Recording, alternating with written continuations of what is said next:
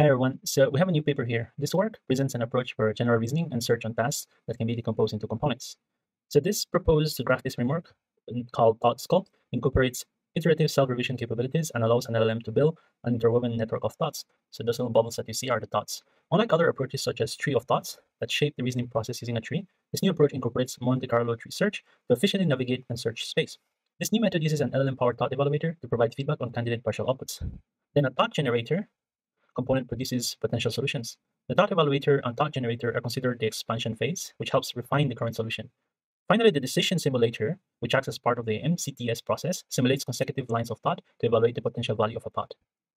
Due to its ability for continuous thought iteration, ThoughtSculpt is particularly suitable for tasks such as open-ended generation, multi-step reasoning, and creative ideation. We might be seeing more advanced approaches that use similar concepts and search algorithms to elevate the reasoning capabilities of LLMs and the ability to tackle problems that require complex reasoning and planning. Feel free to like and comment if you want to see more of these short summaries.